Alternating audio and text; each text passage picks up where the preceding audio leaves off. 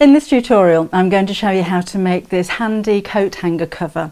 It's really well finished, it's all fully lined and you don't see any of the seams on the inside. So it opens with the zip like so, and inside here you can store anything from scarves to match your wardrobe to pieces of jewellery. It's ideal to take with you when you're travelling, so you can hang jackets, cardigans, dresses, suits over the top of the hanger, and then you can have your matching accessories inside the pocket as well. But you know, it also makes useful storage to maybe hang at the back of the door in your sewing room to keep your sewing bits and bobs in. So although it's designed as a coat hanger to put in your wardrobe, I'm sure you're going to find many uses for this around your home. It's very simple and it's very quick to make. So here's everything you need to get going, and let's get sewing.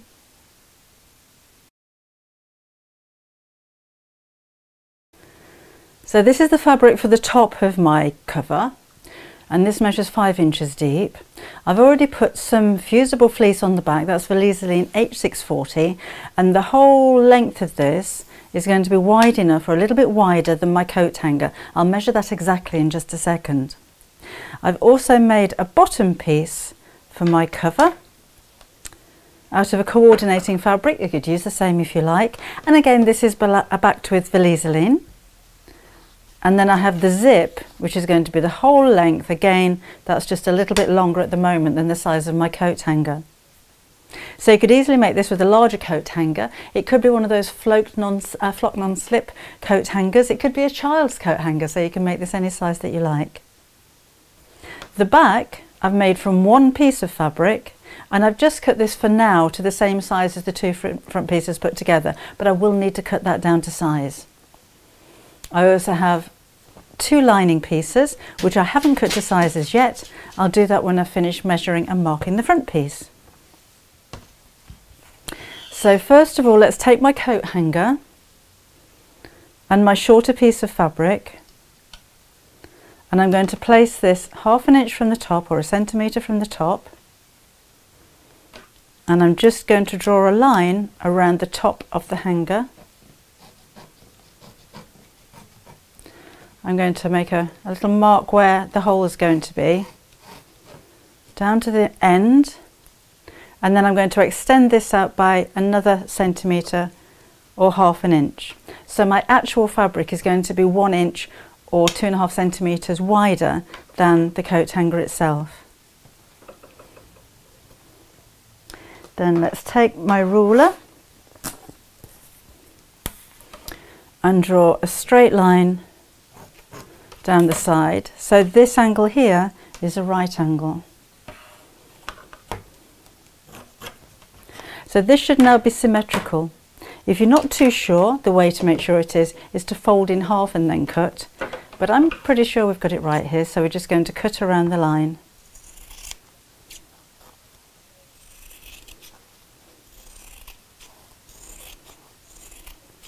And I've used a heat erasable pen.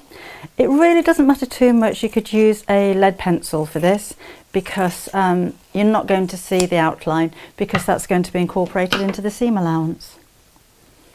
So there's the top. Now I can measure the bottom half of the front against the top, so I can cut this to exactly the same size widthwise.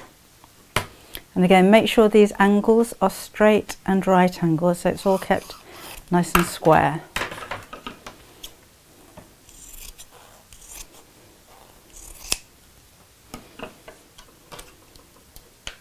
Now I need to cut 2 lining pieces to exactly the same size.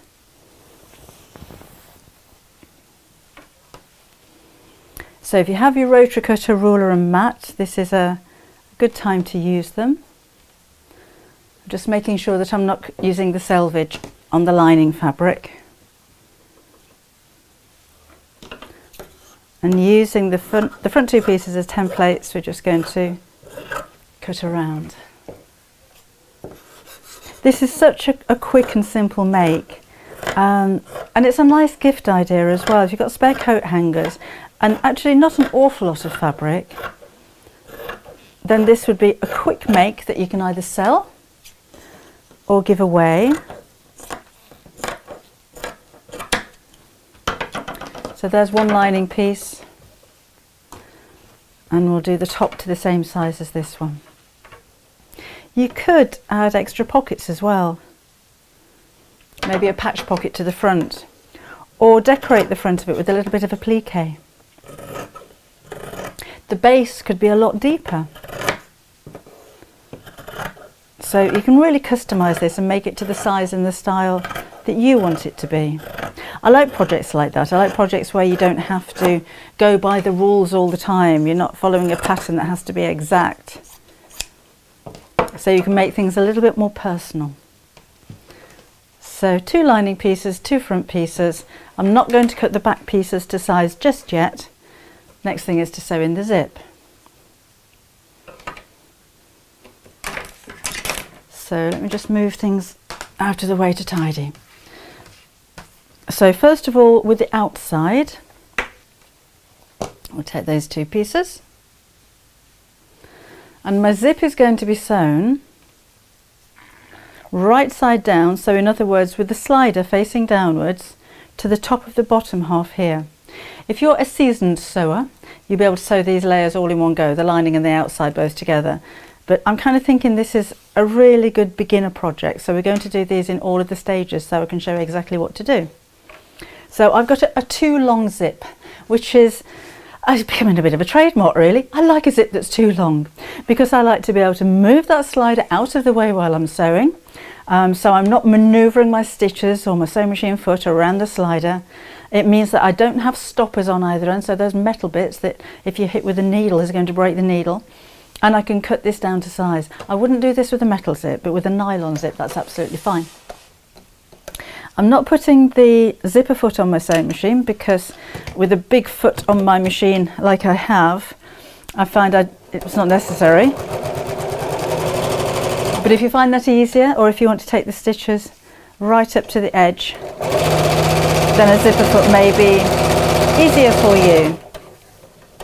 And I don't normally pin with zips. If anything, I'll use a fabric glue pen, like a Prim Aqua marker, to hold it in place. But I tend to find that with zips, if I just hold the edge of the zip to the edge of the fabric, it's very accurate and very quick. It's quicker than pinning and then taking pins out, certainly. So there's the zip sewn to 1/2. So I'm going to fold it open. Let me chop off that extra thread here and keep it tidy. Fold open like so. And then right sides together. So you see my slider's facing upwards. The top is going to face down. Now this time I'm going to turn it over, so I'm still sewing from the zip side, because if I sew from this side I can't see exactly where the zip is and where I'm sewing. So line up the 2 edges of the 2 pieces of fabric here. Line up the edge of the zip to the edge of the fabric, and we're going to sew straight down the centre of the tape on the second half.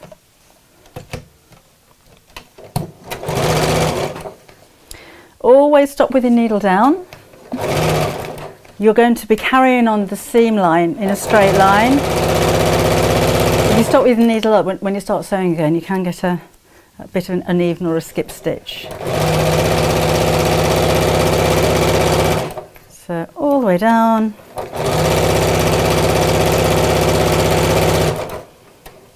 To the end.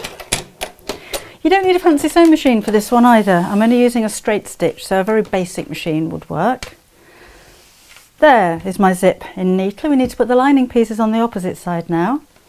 So let's fold this back. So there's my outer, there's my zip. The lining needs to go on this side.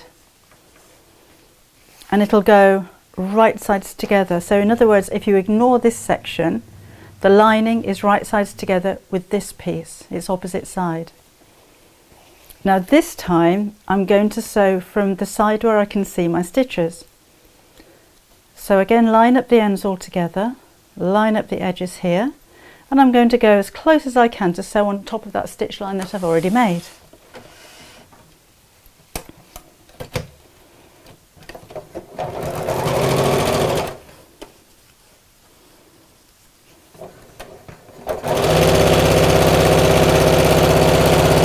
If you're using different weights of fabric. So obviously with this, the outer fabric is a heavier weight than the lining because I've got the interfacing on the back of it. I have the fusible fleece on the back, which makes it heavier. Sometimes the fabric can meander a little. I do have a built-in walking foot on my sewing machine. A walking foot or even feed foot can help the fabric to feed through evenly from both sides, but you can see here the lining has turned out a little bit longer than the other side. It doesn't matter, you can trim this down to size. And it's little things like this that make this an ideal project for a complete beginner. Because if things do go a little bit awry, then it doesn't matter, they can be corrected.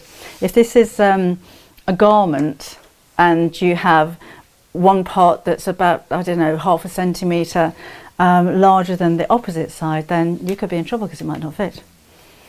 But with a coat hanger storage, really doesn't matter. So I've got the remaining side of the zip here, and again the lining is going to go right sides together with its opposite piece, which is the outer section there. Pop it down, and again I'm sewing from the side that I can see. So line up the edge. I've got all of my other section here, look, and that's nice and neatly out of the way. So line up the edges and again sew on top of that same line.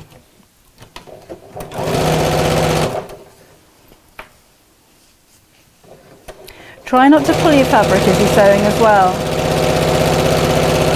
So keep it all very flat. Don't pull the lining as you're matching it up to the outer because you can distort it. And never push your fabric underneath the needle. You see, a lot of time with people who are learning to sew, they'll try and help the fabric along under the needle. But your feed dogs are doing a perfectly good job without you doing that. All you're doing is keeping your work flat and guiding it in a straight line. So it's very little work for you to do.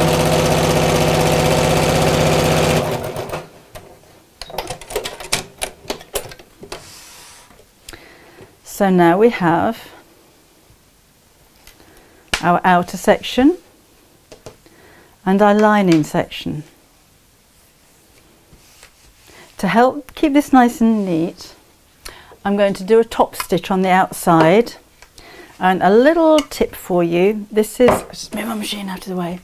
This is a 505 spray, which is a repositionable spray adhesive. And this will help to hold the layers together now as I top stitch. And the same on the top side. You don't have to do this, it's just, you know, if you happen to have any in your stash, then it's just an easy way of holding the layers together. You could always pin it. So let's go back to the machine.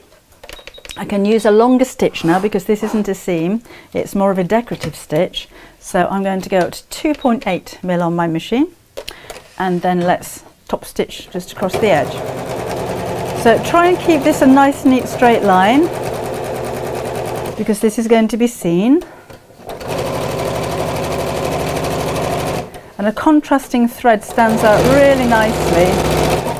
But if you're not too confident in your sewing, then use a colour which is either neutral, so something like a grey or a beige, or of course the same colour as your fabric would work really well as well. And the same on the other side.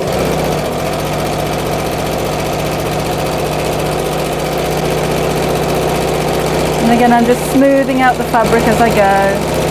So I'm not pushing or pulling or twisting or distorting. And that, oh, come on out. That is looking rather lovely and neat. So now I'm going to chop off the ends of the zip, trim back the meandering lining, so it's the same size as the outer.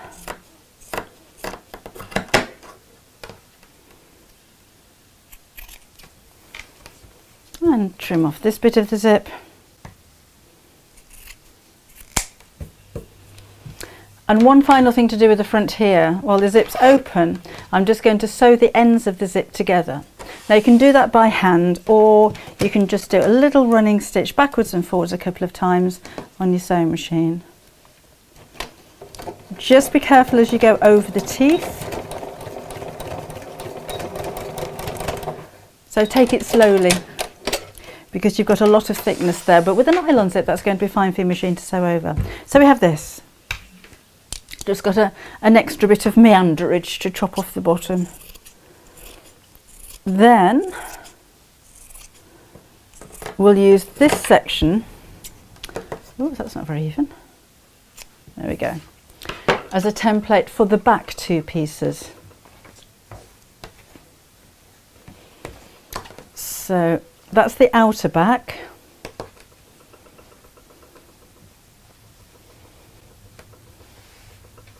So just going to cut around here.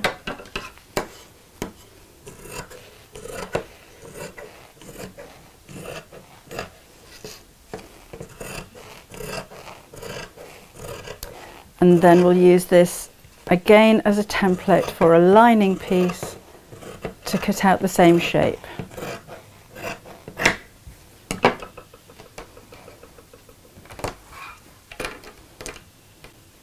If you're going to make a few of these and your coat hangers are all the same size, then it may be an idea to make a paper pattern.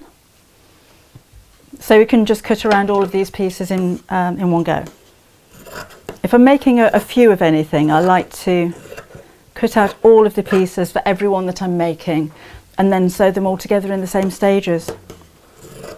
You might prefer to do something different, that's just the way I like to do it. So if I was going to make half a dozen of these, I'd cut a paper pattern, cut out all of the shapes, maybe do all of the zips at the same time, and then do the rest of the construction all at the same time as well. There we go. So that's the back section, and that's the back lining. So let's sew these together. This may seem a little bit tricky, but it's not, it's very simple. So we want to sew the front and the back pieces right sides together, but I'm not going to include the lining. So let's move the lining out of the way.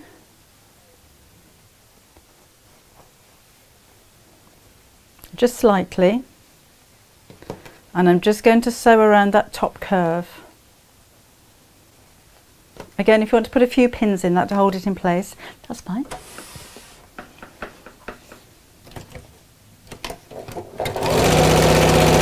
And I'm just using about a 1/4 of an inch or a 6mm seam allowance.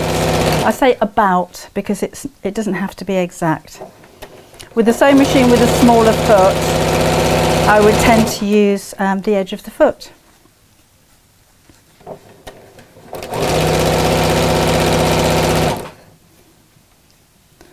So again, all the way around to the other curve and cut. And then we'll do the same with the bottom. So I'm just going to move this back a little bit. I know I did put some sticky on there, but I didn't go right up to the edge. And sew straight across.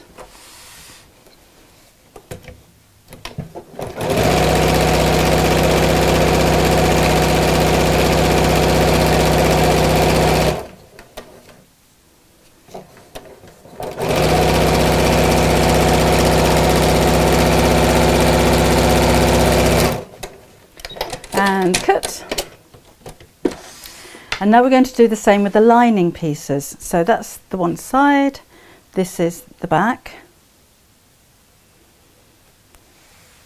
And I just want to sew through the two lining pieces, just around the top and just across the bottom. And moving the front that I've just sewn right out of the way.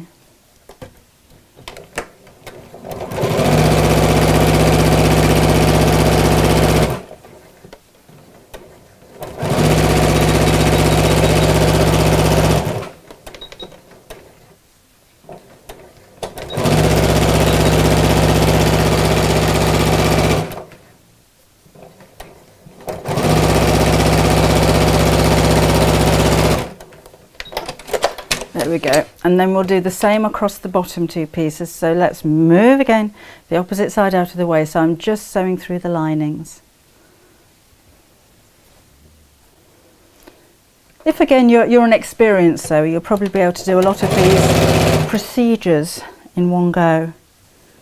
But I think this way kind of makes sense to anybody that hasn't seen this kind of technique before. Now this time I need to leave a gap. So I'm going to stop sewing here. There you go, you can see better there. Leave a gap of around about 4 inches, 10 centimetres, and carry on sewing.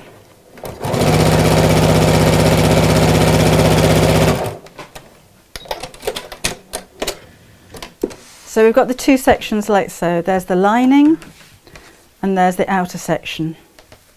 Now we can sew the sides together. And we can sew all the way down each side through all layers.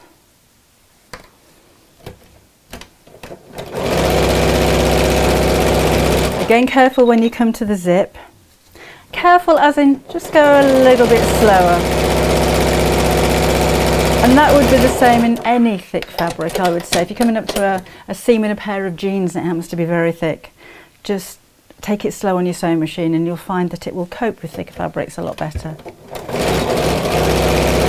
So straight down the other side.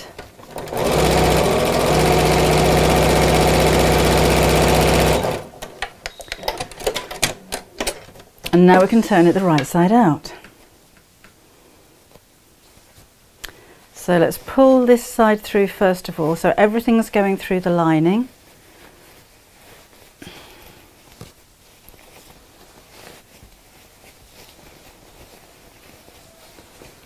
And you'll see that you are left with a hole in the lining.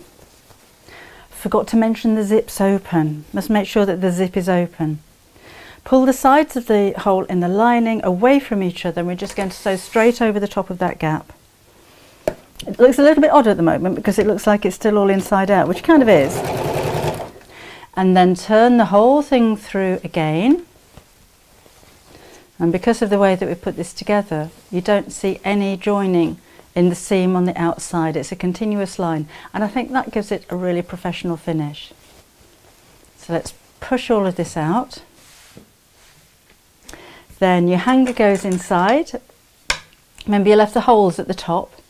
So let's manoeuvre the hook through the 2 holes first of all. There we go. Push the hanger inside and that should fit nice and snugly. And we're finished. So really useful storage to hang in your wardrobe or for when you're going travelling. And it's all padded and fully lined. And I think it'd make a lovely gift idea as well. So I hope you've enjoyed the tutorial. I hope you enjoy making yours.